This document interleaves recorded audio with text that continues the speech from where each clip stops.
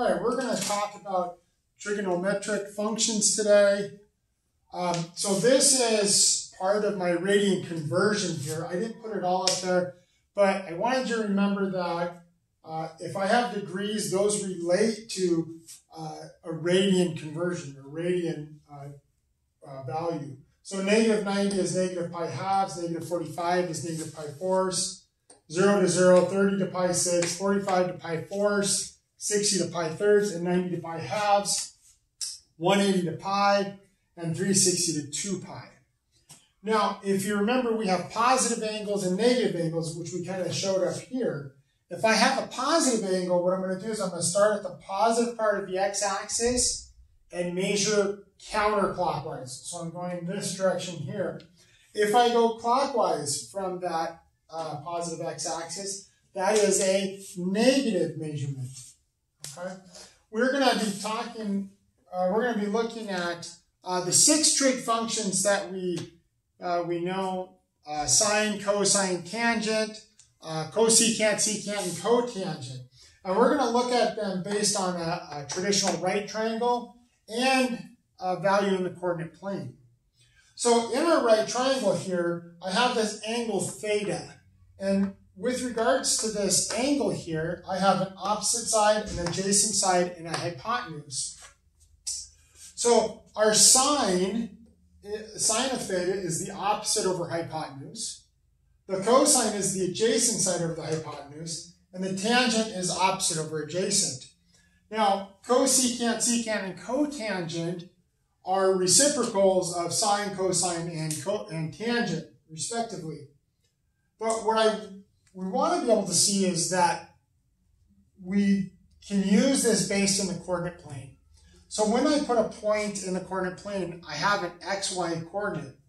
Well, that xy coordinate, I can also find the distance to that point from the origin. I'm going to label that as r.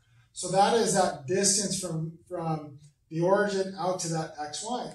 So sine now is opposite over hypotenuse, but if I look here, that's going to be y over r. And cosine is x over r, tangent is y over x, cosecant is r over y, secant is r over x, and cotangent is x over y. So now I can take a coordinate and find all 6 trig functions based on that coordinate. Now to find r, I'm going to use Pythagoras' theorem. So we also want to kind of just remember our trig identities.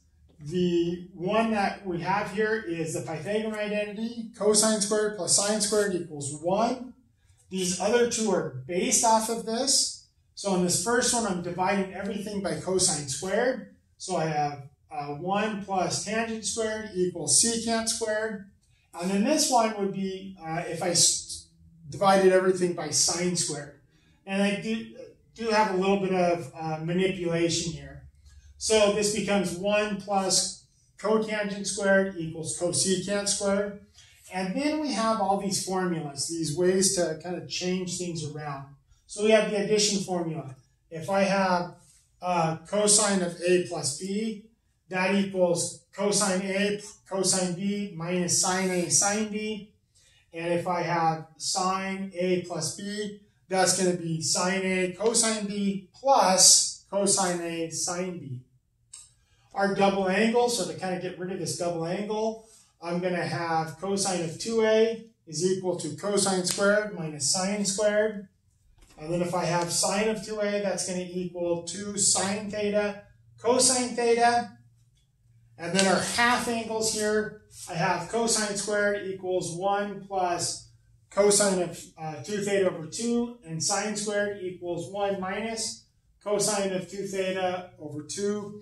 If you remember these back from your trig, you might have seen them with square roots here. So what we're squaring that formula and manipulating it to get it to a basic of cosine squared. And then lastly, we have our law of cosines. Law of cosine says that to find that piece, we go c squared equals a squared plus b squared minus 2ab cosine of theta, where a, b, and c are the sides of the triangle, and theta is the angle that, or C is opposite angle theta.